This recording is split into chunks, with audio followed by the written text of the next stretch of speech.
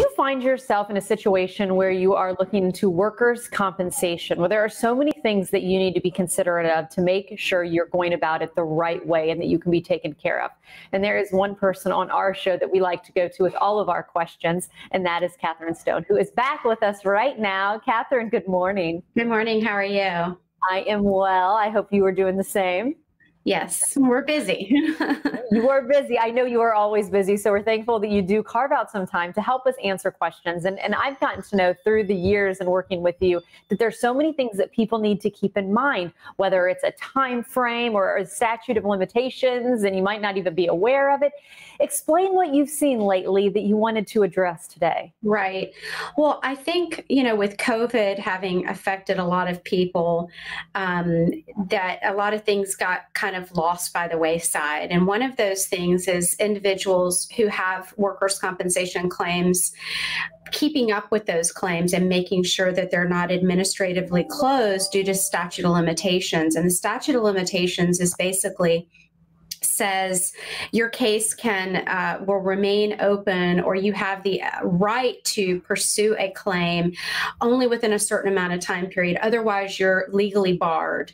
And in workers' compensation, you have 2 years from the date of the accident to file a petition for benefits, to seek benefits through the system if you have never sought any benefits.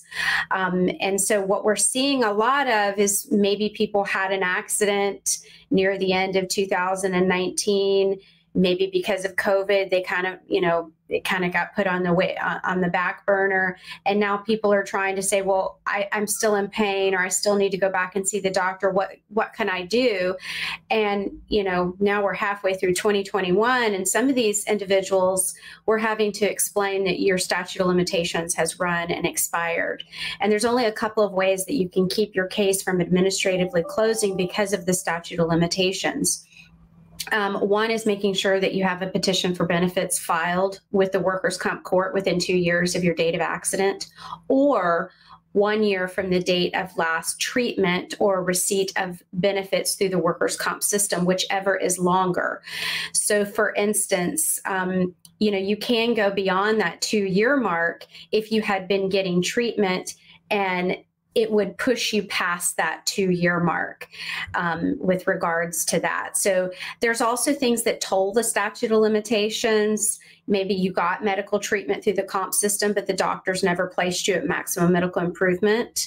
Then that potentially could toll your statute of limitations. So there are certain things that we can do to avoid the case being administratively closed. But it's just very important that if you have a case, that you don't let it just sit by and nothing happen with it. And, Catherine, I've gotten to know you well enough that when you do talk about something on our show, it's because you have seen it firsthand. And you brought up that COVID story. And I feel like we all think that things are lasting a little bit longer and, we can get away with things. Right. It's really important. I'm assuming, unfortunately, you have seen this firsthand as a result. Right. And a lot of things through the court system were told because of COVID. Yeah. And there were administrative orders from all the way from the Florida Supreme Court, the governor's office. There were a number of things that impacted the court systems. One of those things that did not get impacted by COVID was your statute of limitations in workers' compensation. So, it's still there. It's still applicable to your case.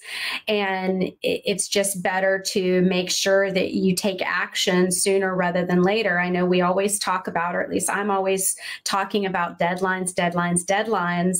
And it's so important that you know what your deadlines are. Just like it's 30 days to report the claim, you have 2 years to pursue the claim, or 1 year after the date of last treatment, to make sure your case doesn't get administratively closed. Because once it's administratively closed because of the statute of limitations, there's very, very few instances we can reopen that claim.